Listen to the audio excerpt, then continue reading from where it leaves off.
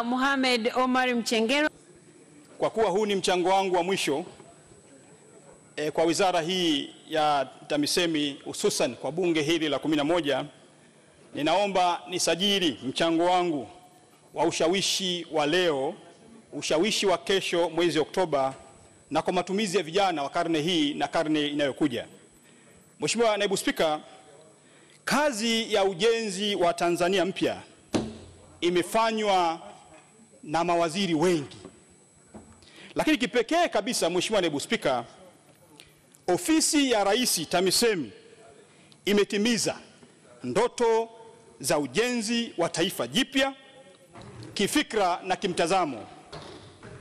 Mheshimiwa Naibu Spika, wizara hii imefanikisha ujenzi wa Tanzania katika sekta ya elimu, sekta ya afya, sekta ya miundombinu na katika maeneo mbalimbali.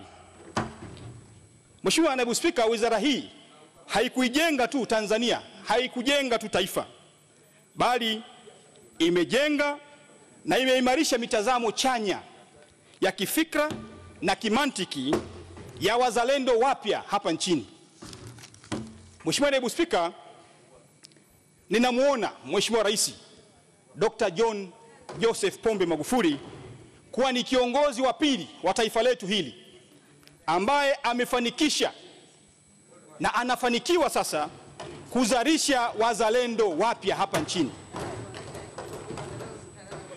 Na hii inajidhihirisha kwa mitazamo yake ya kielimu kama mwalimu, mitazamo yake ya kifikra kama mwanafalsafa wa hapa kazi tu, na anatendea haki mitazamo yake hii ya hapa kazi tu kwa kuwataka Watanzania wote kuchapa kazi.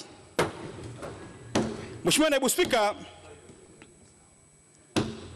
Rais wetu ni kiongozi mwenye misimamo isiyoyumba katika kufanya maamuzi, na katika wazalendo ambao ninawaona Mheshimiwa Rais amefanikiwa kuwatengeneza si mwingine bali ni wengi, isipokuwa kipekee nimtaje Waziri wa TAMISEMI Mheshimiwa Suleiman Jafo.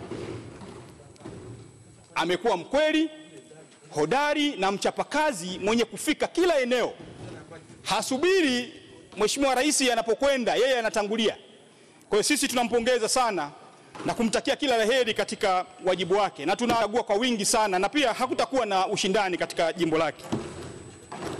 Mheshimiwa Naibu Spika, pamoja na kazi nzuri sana inayofanywa na ofisi ya Rais TAMISEMI, pamoja na mapambano tunaendelea nayo ya ugonjwa huu wa corona, niombe sasa ofisi ya Rais TAMISEMI kutoa maelekezo ya makini kabisa kwa watendaji wote wa kata na vitongoji, kutoa maelekezo kwa wenye viti wote wa vijiji na vitongoji pamoja na wenye viti wa mitaa kuzingatia matakwa ya ibara ya 9 ya katiba yetu ambayo inatambua misingi ya kuendeshaji wa nchi yetu kwamba ni misingi ya kijamaa. Hivyo kwa viongozi wote hawa, ofisi ya Rais TAMISEMI sasa itoe maelekezo kwa kuwataka viongozi hawa kufanya kazi kama mchwa ili kuweza kutambua katika maeneo yao wale wageni wanaoingia, wenyeji waliopo, wagonjwa waliopo, lakini pia kutambua wale wahalifu katika maeneo yao. Hii ni misingi ambayo tunaitambua nchi yetu inafuata iliyopo katika ibara ya 9 ya katiba yetu, misingi ya ujamaa na kujitegemea.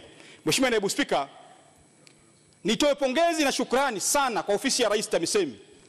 Kwa namna kipekee kabisa, Waziri wa TAMISEMI ametambua kwamba Rufiji ilizaliwa miaka 600 iliyopita.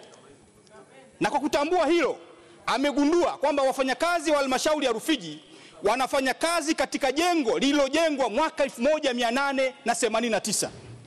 Akaona ni bora wafanyakazi hawa awafikirie na kukubali kutoa fedha za ujenzi wa jengo jipya la halmashauri ya wilaya ya Rufiji.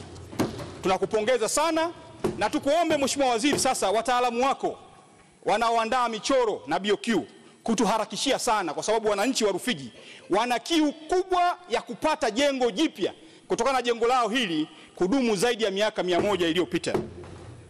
Mheshimiwa Naibu Spika, pamoja na hiyo, niombe sasa ofisi ya Rais TAMISEMI kuangalia uwezekano wa ujenzi wa hospitali mpya ya wilaya ya Rufiji, kwa kuwa hospitali iliyopo ilijengwa mwaka 1960 ikihudumia wilaya ya Kilwa, ikihudumia wilaya ya Rufiji pamoja na wilaya zilizopo karibu. Pamoja na athari za mafuriko ambayo Rufiji imepata, Mheshimiwa Naibu Spika, ni muombe Mheshimiwa Waziri Jafo, miaka kadhaa iliyopita niliomba fedha za ununuzi wa boti. Mafuriko yametuletea shida kiasi kwamba hatukuwa na boti katika maeneo yetu. Kwa hiyo kuna fedha Mheshimiwa Waziri alishatoa shilingi milioni 200. Kwa bahati mbaya sana fedha hizi zilirudishwa tena TAMISEMI.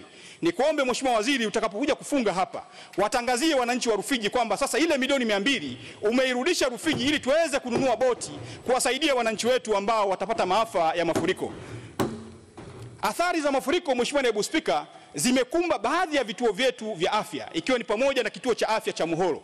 Mheshimiwa Naibu Spika, Muhoro kuna watu takriban 1025, lakini sasa hivi wanakosa huduma za afya kutokana na athari kubwa ya mafuriko ambayo tumeipata. Ni kuombe Mheshimiwa Waziri, ukiwa unafunga hapa sasa, utuambie zile fedha za dharura zilizopo katika wizara yako muweze kuzitenga kwa ajili ya ujenzi wa kituo cha afya cha Muhoro pamoja na ujenzi wa kituo cha afya cha Ngorongo, ambao leo hii hawawezi kwenda kata ya Kipugira kwa ajili ya kupata huduma za afya. Mheshimiwa Naibu Spika, tunayo barabara ya TARURA, barabara ya kutoka Utete kwenda Ngarambe.